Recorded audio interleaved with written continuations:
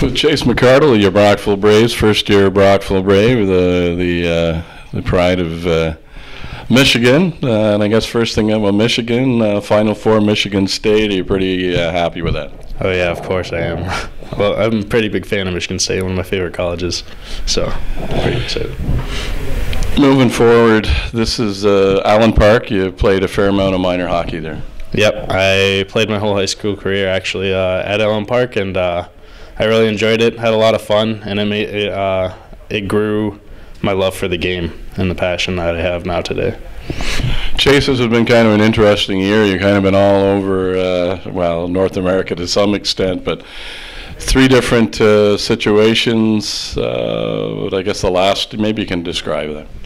Well, I started off in New York, didn't enjoy it that much, so I ended up moving out to San Diego, and I was talking to Brockville for quite a while, and then they didn't want any guys until I ended up coming out, which was like December. So I had to go play Western States Hockey League for San Diego.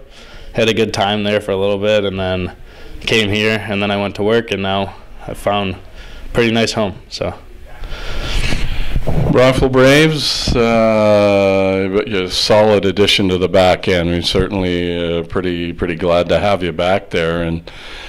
But along the way, I guess because of some injuries up front, obviously display your flexibility is exhibited here. They move you up on the fourth line. How do you like that?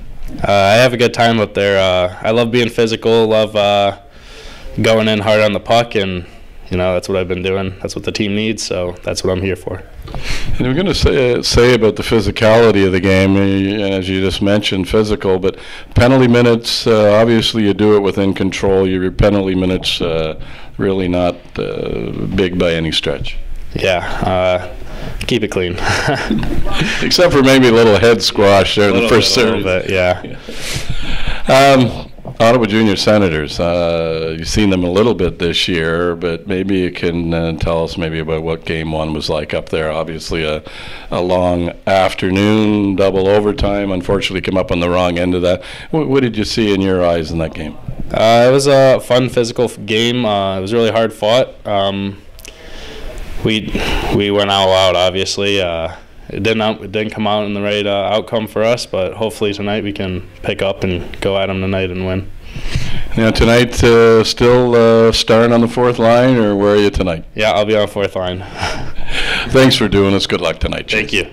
Chace McCardle of your Brockville Braves.